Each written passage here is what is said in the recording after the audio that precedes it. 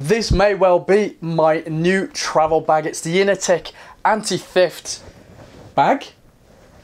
Let's take a look. Quick overview of the bag then. We got a grab handle here and here on the side.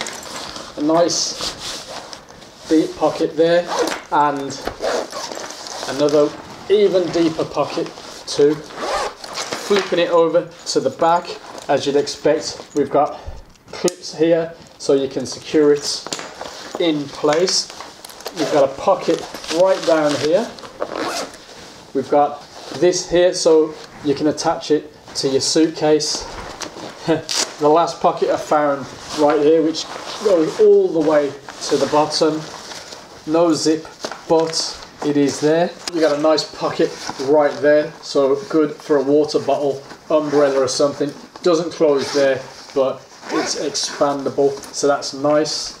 Note these clips here that you can cinch in nice and tight, which also stops people, once they've faffed about with your zip, they'll probably still struggle to get the whole thing open.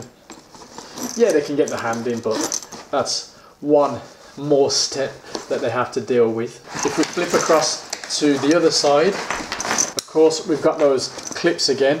No other pockets here. This is actually where I put my monopod, straight in there, cinched it, and I clipped the monopod with a carabiner to the handle at the top just in case it fell out. On the straps you'll see a nice little pocket there for your change or whatever. You've got that on both straps. That is pretty cool.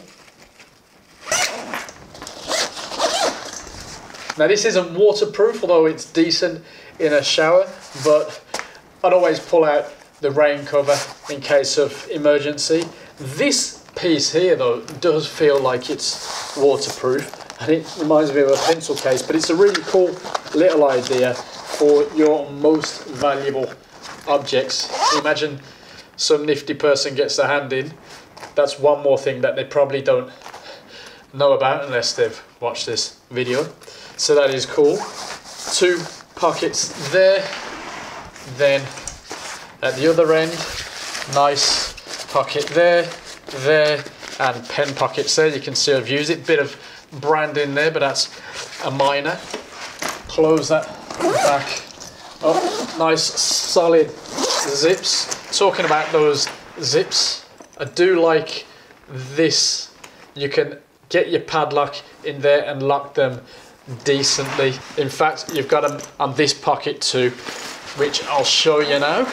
We get that open and you can see nice big cavernous space for the laptops. It's noted as 15 to 15.6 inch laptop, but check out the size of that. That is a decent little overview of the bag, I hope. It's better than just looking at a few photos anyway, but what do I personally think about it? Gotta be fair, this is a nice bag. It's a little bit longer than I personally wanted, but that's the nature of it. I should have looked at the measurements first.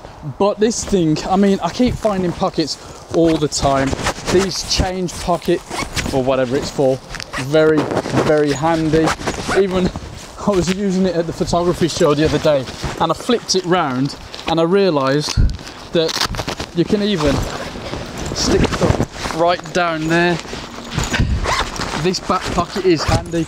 It's just full of pockets, and I'm probably going to be finding pockets till the cows come home, frankly.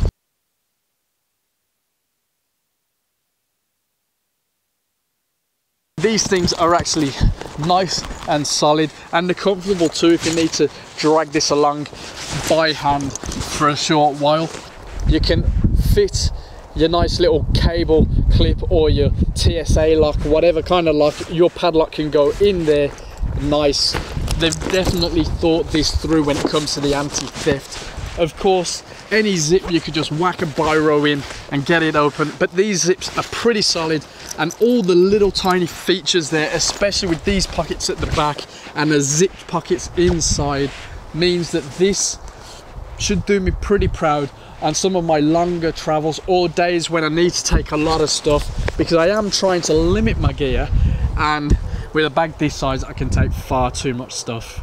My MacBook Air is only 11 inches. This takes 15 to 15.6 inches, and frankly, I'll be honest, it's so cavernous, I wouldn't be surprised if you can get a 17 in there. You can get a couple of them, to be honest, and I'm not going to do that again.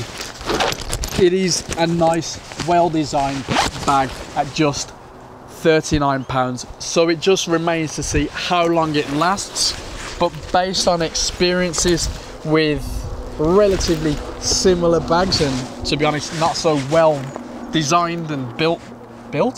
Anyway, I think this is a winner, worth £38.99. Check out the link below, subscribe, leave a comment if you've any bag recommendations, and see you in the next one.